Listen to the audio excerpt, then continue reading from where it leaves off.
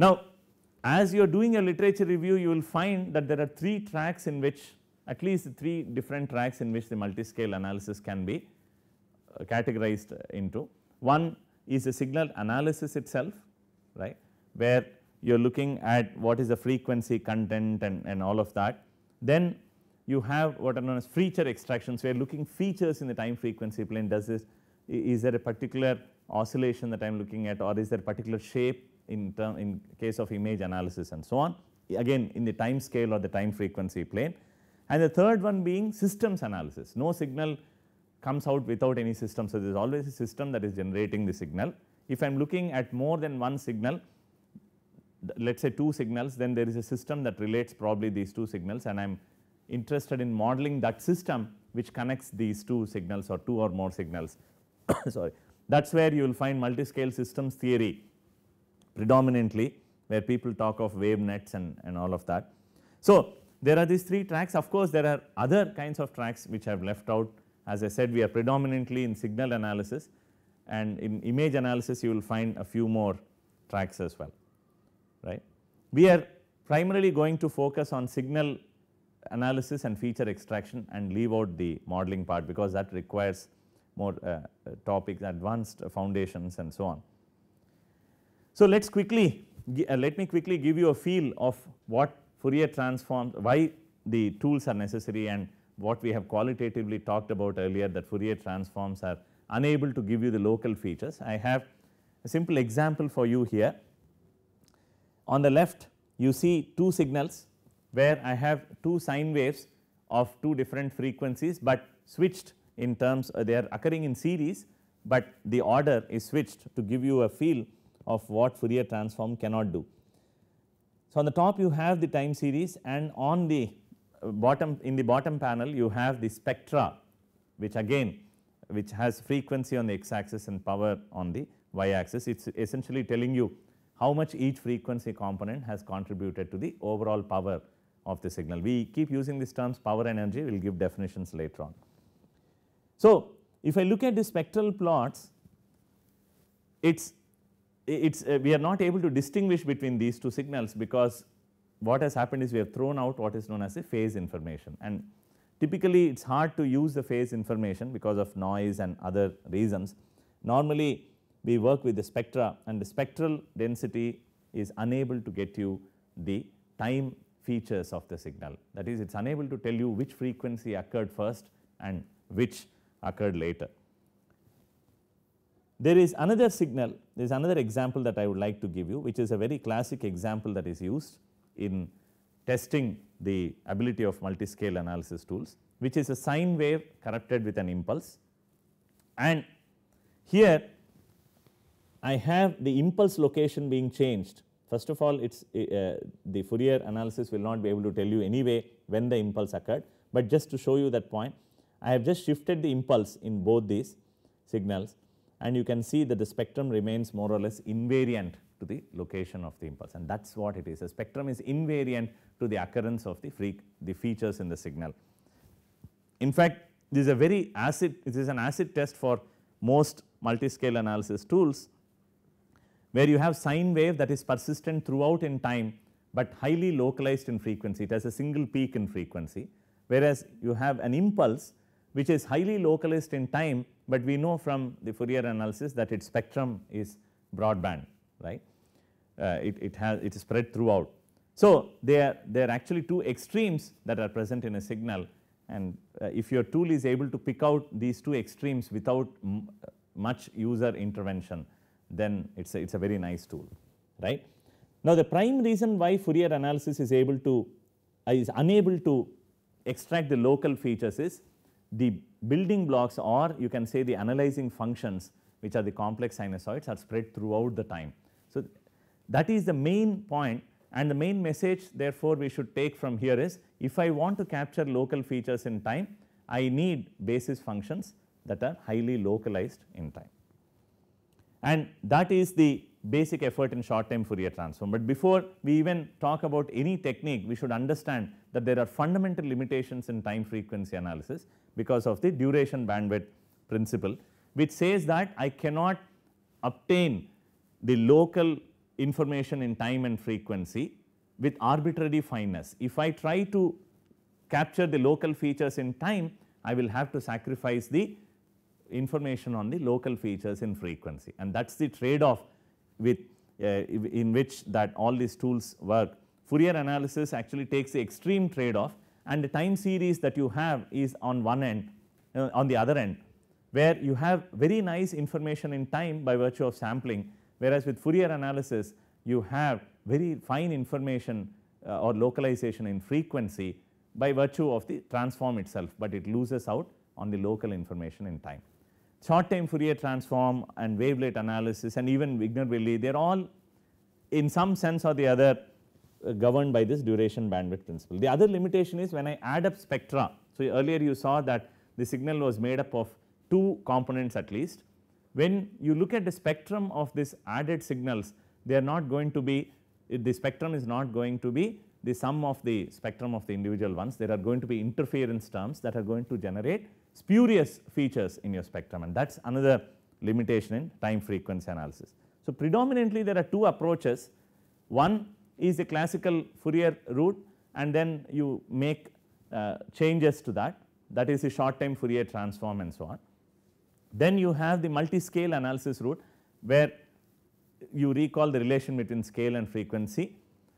What you do is you break up the signal into different scales from coarse to fine scales using wavelet analysis, and that is what wavelet transforms do for you. There is a third approach, which is, although I have said 2 here, the scale approach and the frequency approach are more or less the same. So, the second approach, so to speak, is the approach of the instantaneous frequency, where you think of a function of frequency that changes with time. So, instead of analyzing with the basis function that has fixed frequency at all times, which is what Fourier does, you can think of breaking up the signal into components that have frequencies changing with time, and this was the basic idea in Willi's analysis, and that followed Wigner's work. And then more recently the empirical mode decompression also follows this approach. We will study both these approaches fairly at length. So, just to conclude the talk, I will give you a feel of what short time Fourier transform and Wigner-Willi distributions do for you. In the second part, we will look at wavelet analysis. So, the short time Fourier transform is nothing but a variant of the Fourier transform. It is a natural idea. We have identified the problem with Fourier analysis. The analyzing functions exist over the entire time plane, whereas if I want to get local features, I need this analyzing function to be of finite length. So, what I am going to do is I am going to clip the sinusoid, or what I am going to do is I am going to segment the signal. Either way, either perspective is all right. And the expression here, which we are not going to discuss too much in detail, tells you that either that the signal is being clipped with the help of this so called window function, or you can say that the signal is being analyzed by what is known as a clipped sinusoid. This window function is responsible for clipping either the segment or the signal or the sinusoid itself, whichever way you look at it. And Tc refers to the center of the window in time, and omega also refers to the center frequency. So, let us look at what I get from so called spectrogram. The definition that I have given in the top is for the short time Fourier transform. Spectrogram is simply computed as magnitude square. Now, just for the illustration, I have taken up the same signal that we have seen earlier. The spectrogram is able to clearly tell me that there are 2 frequencies in the signal located over different time intervals. Fourier analysis tells me simply that there are 2 frequencies, but now the spectrogram is able to get me the local information in time. But of course, there are certain limitations to which to this technique, but by and large it is a major improvement over the Fourier analysis or the spectral analysis. Likewise, here I am able to locate the existence of an impulse in that is buried in the sine wave at more or less the appropriate location. Notice that we are unable to pinpoint the location of the impulse, right, because of the duration bandwidth principle. And likewise, for the left plot, I am not able to say confidently that these are the 2 frequencies that are present in the signal. There is some smearing of the energy, so that we say that there is this localization in frequency is lost because I am trying to get the local features in time. That is the duration bandwidth principle working for you behind the curtains. And the Wigner-Willi distribution takes, as I said, a different route where it does not work with a transform, directly computes energy density, and the expression, mathematical expression right now, the details of it are not so important, but the only point that I want to make with this expression is you can think of Wigner-Willi distribution as being working with what is known as an adaptive basis. In Fourier analysis and wavelet analysis, we use what are known as fixed basis, fixed analyzing functions. I know what these analyzing functions are, and therefore, I know the properties of the broken up segments. I know exactly what the properties of the individual segments are as a consequence. But there is also another route to signal analysis where I do not use the analyzing, I do not choose the analyzing functions a priori. I will wait for the signal to arrive and then determine how to break up the signal, right. That approach is called an adaptive basis approach, which has numerous advantages over fixed basis, because in fixed basis you are always imagining signals to be made up of components that you have pre-imagined. That is not necessarily the case, right. For example, if I have a signal such as this, where it is inactive for a while and then it oscillates for a while and then goes back to 0. Suppose this is a signal that you are analyzing and you did not know that exactly this is what existed, then what would happen is, if you are performing a Fourier analysis or even a wavelet analysis, well, let us talk about Fourier analysis. What Fourier assumes is that this 0, that is no activity region, is made up of several sine waves, which are the analyzing functions, cancelling and adding and cancelling each other, right. And that is not the case, because simply there is no activity. You can't imagine that this is how the signal would have been generated. It is simply like saying 0 can be 1 minus 1, can be 2 minus 2, can be 100 minus 100, or 0 itself, right. So, 0 has to be treated as 0 rather than imagining it to be 1 minus 1 and so on. And that is what happens when you have fixed basis, because you have already biased yourself towards a certain way of synthesize of the way the signal has been synthesized. Whereas with adaptive basis, you look at a signal and say no, that these must have been the basis that would have generated a signal, and that is what exactly Wigner does for you. So, to give you a feel of what Wigner-Willi distribution does for you, again I have the same signal here. Now, if you just compare this plot with the spectrogram, there is a very fine localization of the energy in frequency. Once again we have frequency on the y axis and of course time as well, but there is a certain middle term that is appearing, which is called the interference term, and that is one of the main drawbacks of Wigner-Willi distribution, right. And I should tell you that here you do not have to really set any parameters per se, that like the way you do in spectrogram. In spectrogram you have to choose a window type, window length particularly. Here there is no such choice that is required. So, in that respect it is superior, and Wigner-Willi is superior in many other respects as well. But this interference term is the one that causes a headache. And then for this sine with impulse, you get very fine localization of the sine, but unfortunately the location of the impulse is lost.